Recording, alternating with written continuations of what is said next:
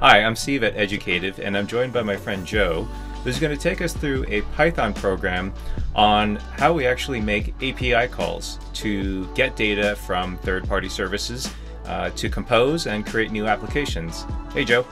Hey, Steve. So before we start stepping through this program, can you tell the audience what an API is and why they're important? Sure.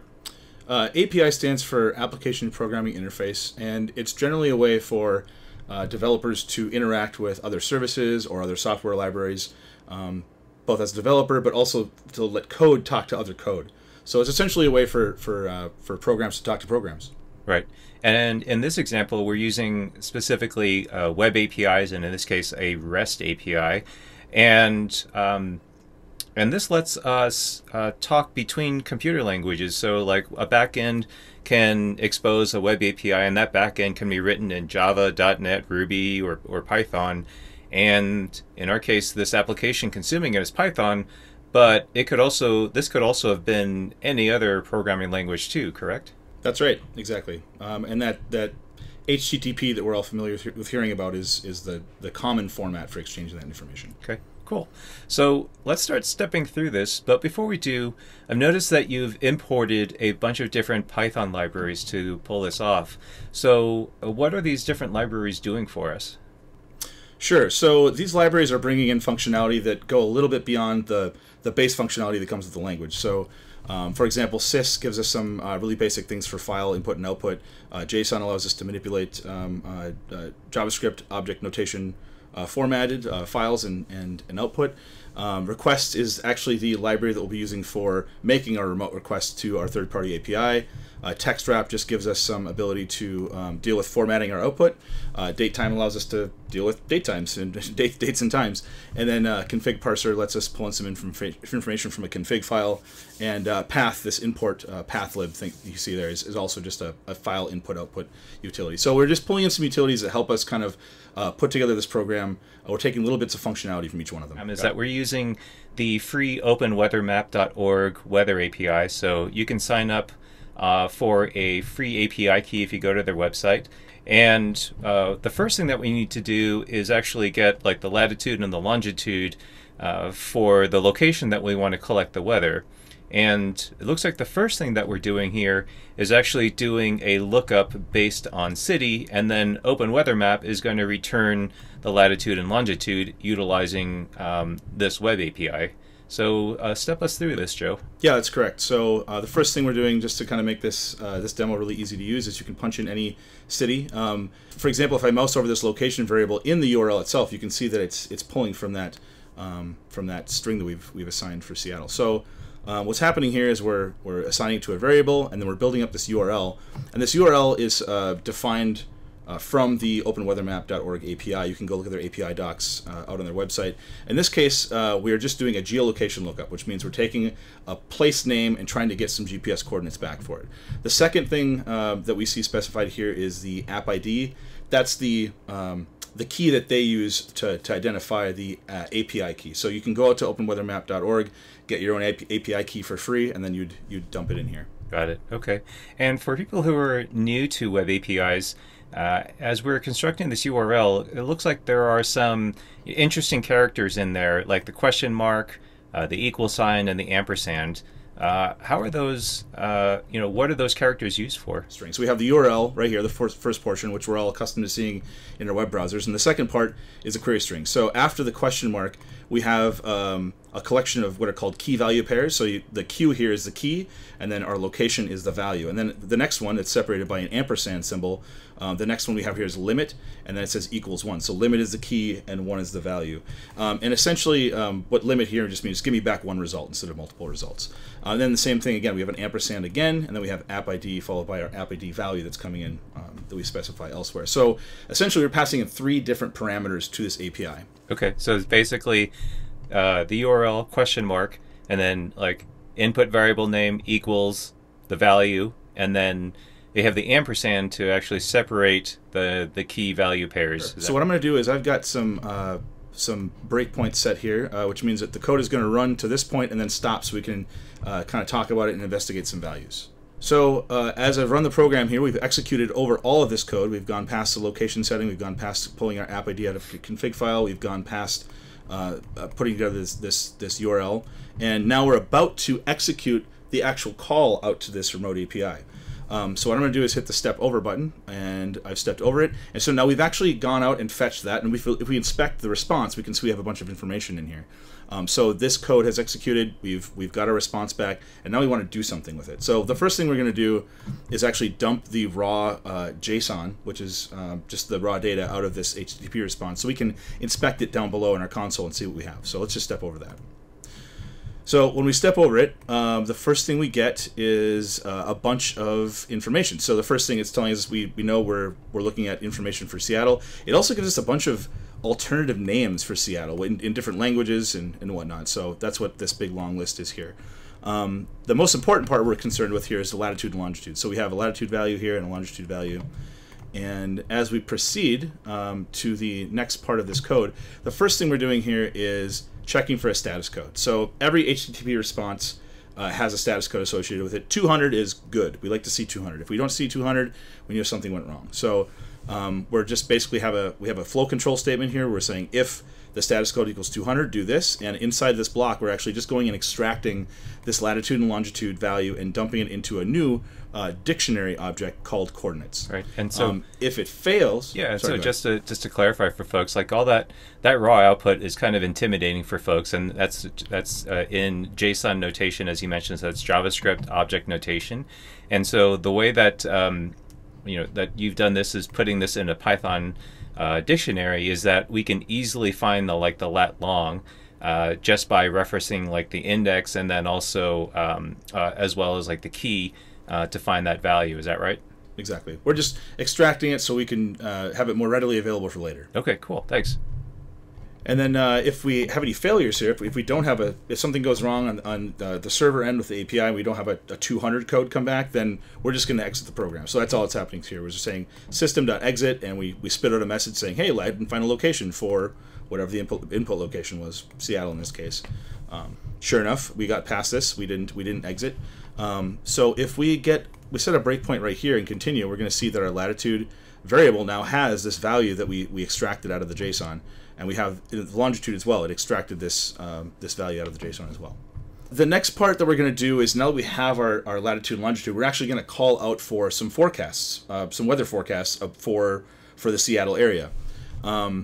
So the way that this API works, again, it's an openweathermap.org API. The URL is a little different this time. But above we had this one that said geo/1.0/direct, right?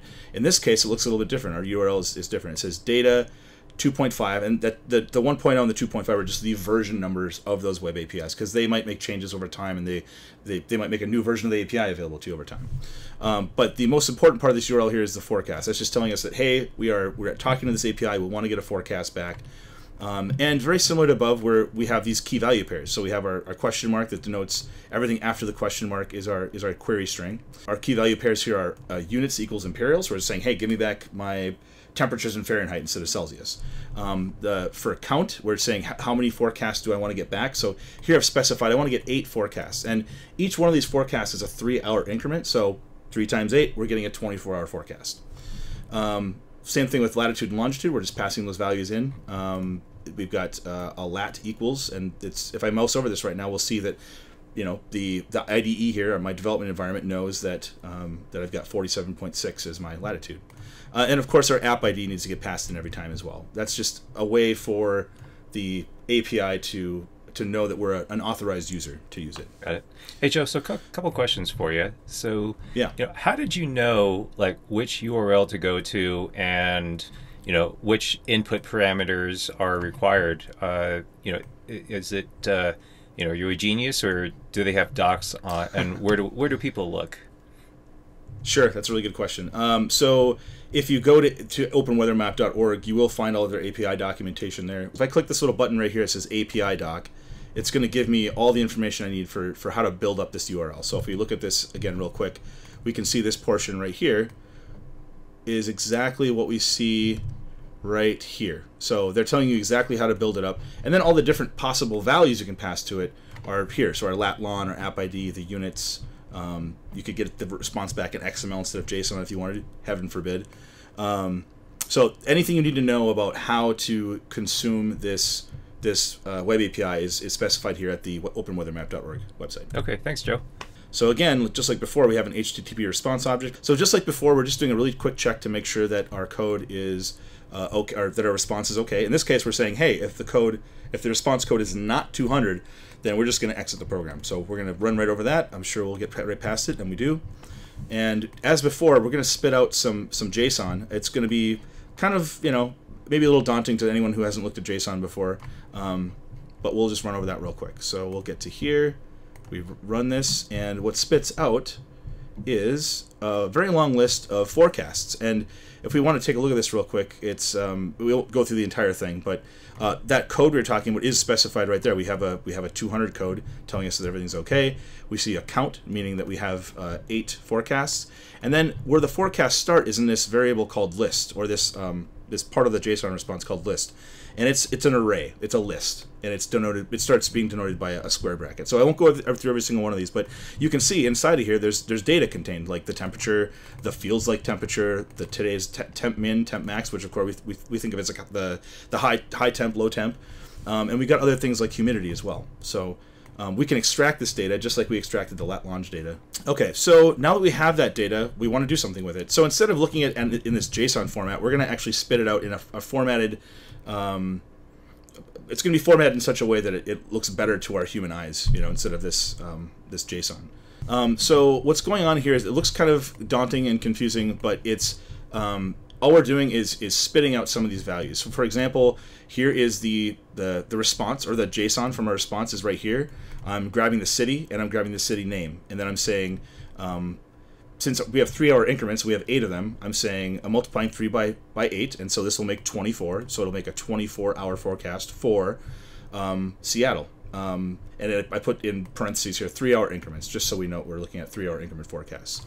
Then, since we have a list of these things, we have 8 of these forecasts, we're using what's called a for loop here. So we're saying for everything in this list, we want to do this chunk of code right here. So it's doing something that, this first line looks a little confusing. It's just a timestamp. It's saying, Monday, April 10th at 10 p.m. So this formatter spits that out. Now, if you didn't know what this is, you can look it up very easily. You can just Google Python date formatting. You'll find all the information that you need to make a custom formatted date.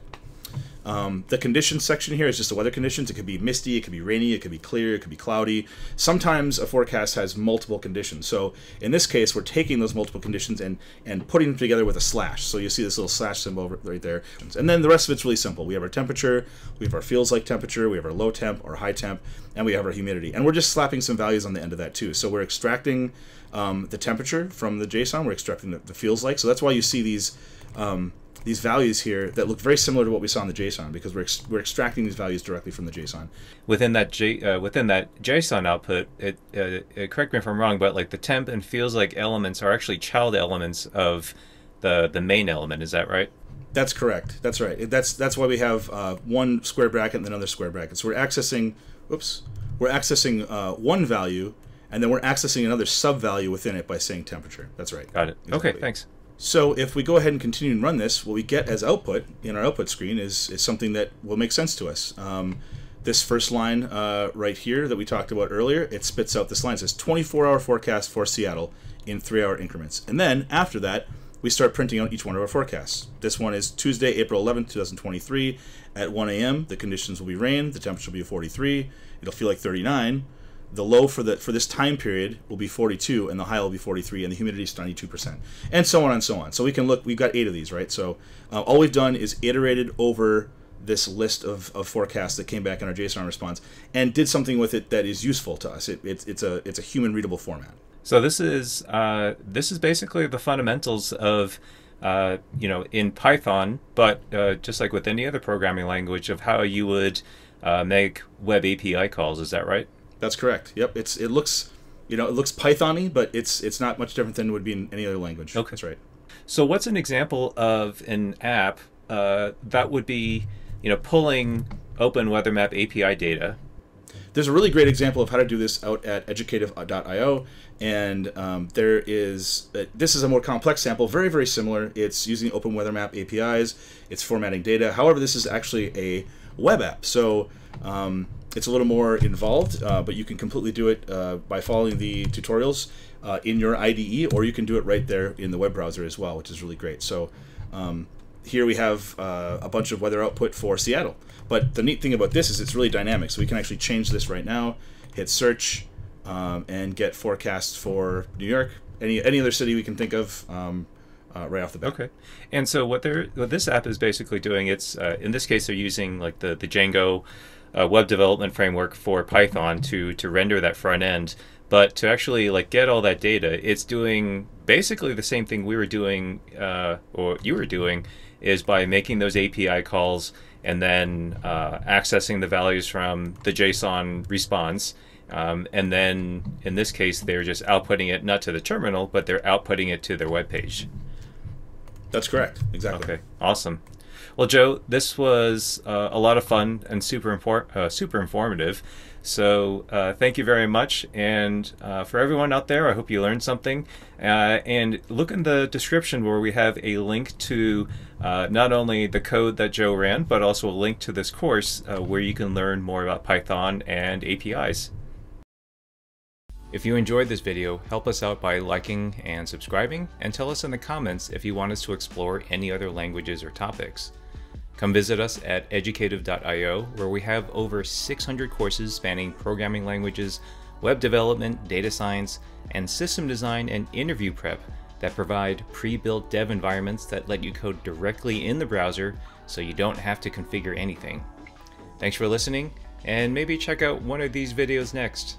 Thanks.